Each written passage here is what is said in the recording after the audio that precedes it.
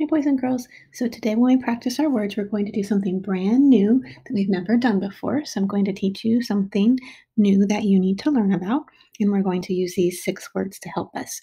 So let's just review our words. First, we have was, next, that, our, don't, and want. And so you notice up across the top of my paper, I have the ABCs. So you're going to need your journal. You're going to need your pencil. Do not go and try and write all these ABCs up at the top of your journal. You will just look up here at my screen when we reference our ABCs. Do not go and write those at the top. Just get your pencil and your journal and then come back and hit play. Okay, so we are going to practice something called ABC order or alphabetical order. And that means putting our words in order of how the letters are in the alphabet. And so to do this, first thing I'm going to do is I'm going to focus only on the first letter of each of these words. Okay, so right now you're just watching. You don't need to write anything on your journal yet.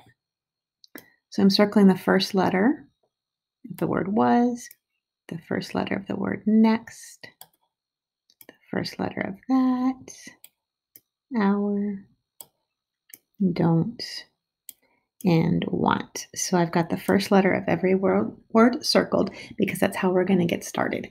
And so I'm going to look at my alphabet. And the first letter of the alphabet, of course, is A. So I'm only focusing on my circled letters. I'm going to look to see if I have any words that start with A. And I do not. Okay, so I'm going to go to my next letter, B. I'm going to look to see, do I have anything that starts with a B? And I don't. This is a D, not a B. Okay, my next letter is a C. So I'm checking to see, do I have any letter that starts with a C? Nope. D. And yes, right here, the word don't starts with a D. So that's going to be our first word on our list. So now you can go ahead and pick up your pencil and you're going to put the word don't, because if we're going to write these words in the order of the alphabet, don't would be our first word because we don't have any words that start with an A, B, C, or D. I mean, A, B, or C, but we do have a word that starts with D and it's don't. Okay, and I'm going to just go ahead and cross this word off of our list because we don't even need to worry about looking at that D anymore. Okay, so I'm going to pick up where I left off with my alphabet, and I was on D, so I'm looking at the letter E. Now I have a word that has an E in it, but it's not the first letter. We're focusing only on the first letter.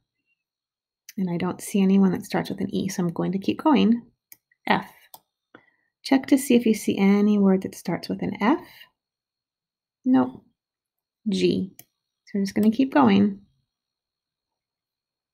Nope, nothing starts with a G. H.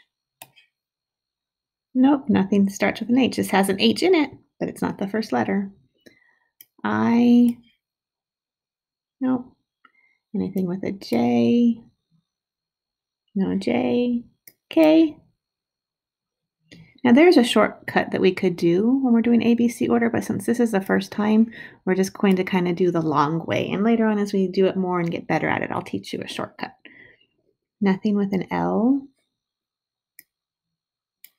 No words that start with an M. N. Oh, right here, I've got this word that starts with an N. So that's our word next. So underneath my first word, I'm going to put next because in alphabetical order, next would be the word that would come after don't. Okay, and then I'm going to cross off next because we don't even need to worry about that word anymore when we're looking for our letters. So that one's off our list. Okay, so right now you should have in your journal the word don't and next. So I'm going to pick up where I left off. I was on the letter N. So I'm going to continue with O. And I see right there, I do have a letter that starts with O, or excuse me, a word that starts with the letter O, and it's the word hour. So I know that's going to come next on my list. So go ahead and pick up your pencil and write the word hour. And then I can cross it off. We don't need that anymore. Okay, and then we're going to continue on with our list. We were on O. So check to see anything with a P at the beginning. Nope. Q. Nope. R. No R.